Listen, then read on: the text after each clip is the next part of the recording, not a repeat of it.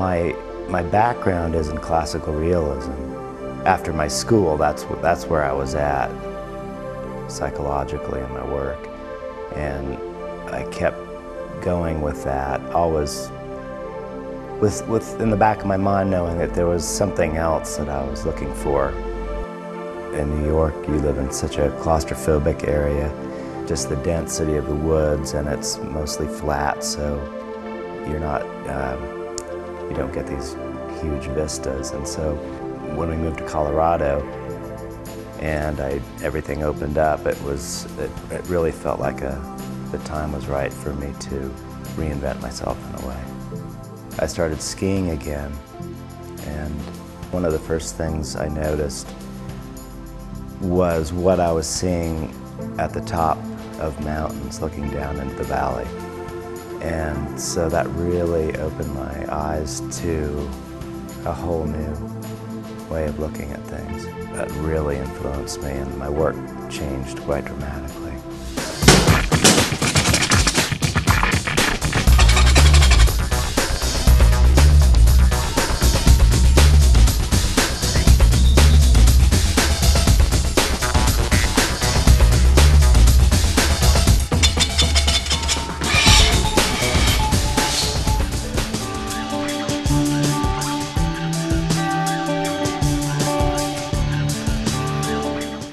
Valley resident since 2003, Bayard Hollins specializes in abstract landscapes and Asian-influenced Sumi paintings that explore the underlying energy and emotion of the physical world.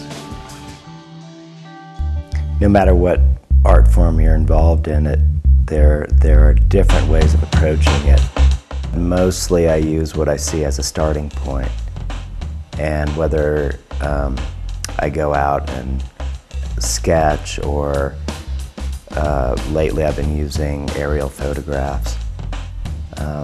That's always just the starting point. And I tend to start with a big picture, just get a lot down quickly, and then subtract and scrape down.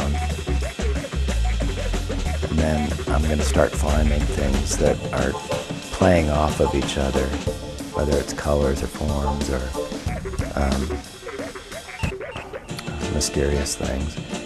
And then I build up again and then scrape down. So I'm really working over a broad field, and there will be small detailed passages in my work that I want to retain, because my work tends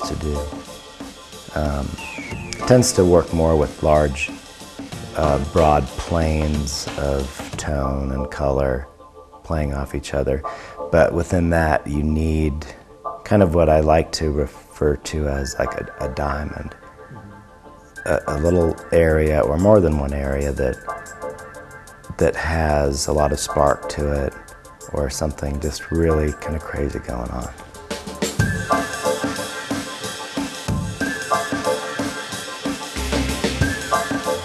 The point of having these passages in my work that have these visions of Indians or animals, or it basically goes back to the idea that what we see is 50% tied to our imagination and how we perceive the history of the place we're looking at.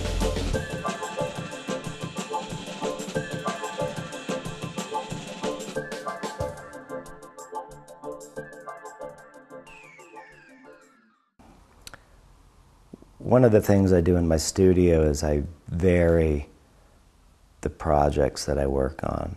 I can get burnt out on doing large paintings, and then I could switch to Sumis to get rejuvenated. The Sumis are totally spontaneous.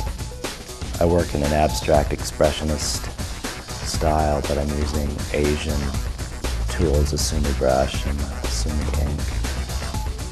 and it gives it an Asian flavor.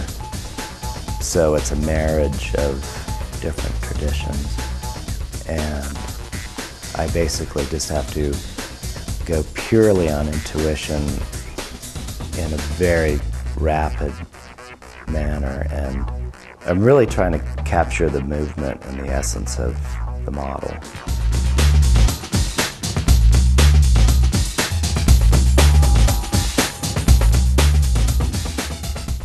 Most of my work right now is dealing with an aerial view of the world that we're living in. And when I first moved to the valley, I started working off the mountaintops and sketching what was below me. And recently, I began getting interested in getting even further away, because we seem to be in a very pivotal moment in the history of man where people are really starting to look at our relationship as a species to the planet that we're living on. And one of the amazing things are these satellite photos of the planet, where you can just zoom in as tight as you want. So it's amazing to me to look at these and to see how suburban areas and city areas are connecting to agricultural areas, and how agricultural areas are connecting to wilderness areas. And as an artist, the tension that's created by those two things coming together is very interesting.